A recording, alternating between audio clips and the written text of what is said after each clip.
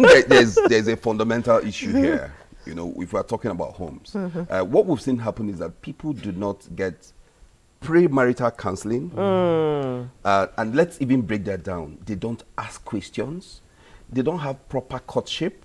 They do not relate. That's why it's called a relationship. Now, before you say I do, okay? If you do not know the person, then don't marry the person.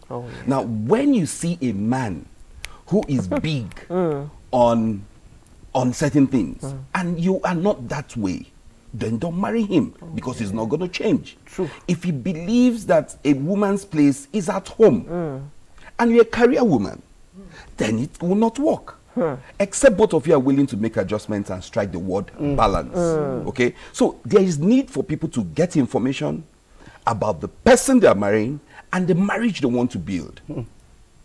If you do not have a clear idea of the kind of home you want to build, then who starts a building without counting costs or checking to see what you need to build a home? Do you understand that? So that is where it actually begins. And then you see that couples will begin to have issues that will lead to conflicts that now create the malice that we're talking about here from petty things. You know, you see a man who is not willing to spend his money. He doesn't even know how to provide for himself. Now, it's not about not having money or having money. Yes. It's that he doesn't even know how to take care of himself. He's not going to take care of you. Yes. Nobody trained him. Yes, he wasn't trained. Wow. Nobody taught him. He didn't go to school to learn. Like you see, we're just talking about, somebody said it's not our culture to do premarital counseling. Who said so? Our fattening homes, the girls used to go there, not just get fattened, but they are taught how to take care of a man. That's counseling. But then the mistake our people, older generation, used to make was that the man was just taught to work hard, provide. You know, he goes to till the ground, he knows it's a place to go and provide. But then, if you're not taught at home, you will not know that it's also your place to be a friend in that family. I'd like to just a father too. Oh my goodness. Thank you. There's so much is touched on for me. Yes. Number one, the terms of reference for the contract and the engagement. Why are we coming together? Why are you coming together? Why are we coming together? Many people miss it at the foundation.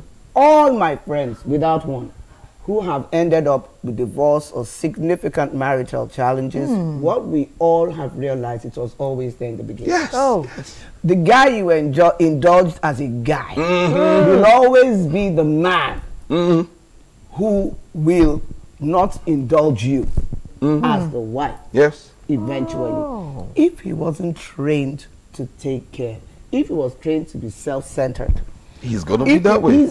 It's not his fault. It's his fault. Okay, so some of us go into relationships with rose-colored glasses. No. Please, let me stop that. Because the red flags are generation. Throw them away. Let me tell the truth. Throw them away. Rose-tinted is one thing, but going there that is just to marry. Oh, beautiful things. To do Forget the it. destination wedding. Hey, be seen like this.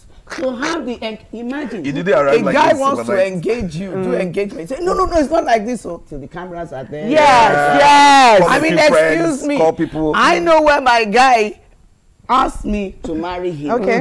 And that was it. And you know, one thing I'd love to say is this. You see this thing about submission. There's the way my husband ministers it and I complete it. He says, submission is not a dirty word. It is not an inferior position. Yes, it's not at all. It is not. At all. And when a man understands it, it's about you positioning your wife for distinction. However, what I say is, where you understand that submission is not an inferior position, as a woman also understand it is a superior decision. Because submission is like a submarine. It is an arsenal warship. It's a position you take, you go deep. And the deeper you go, you are completely covered. So that the things that easily are seen. Dr. Henry, I see you as like, what is she going?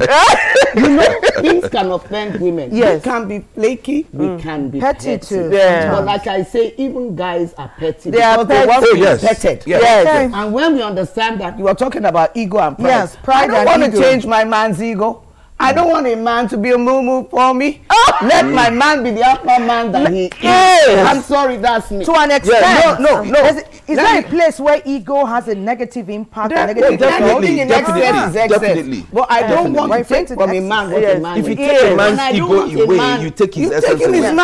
I don't want the over. Yes. You mean when the cup is full and spilling over. And then for the women too, I tell men, treat us like the roses you met us as.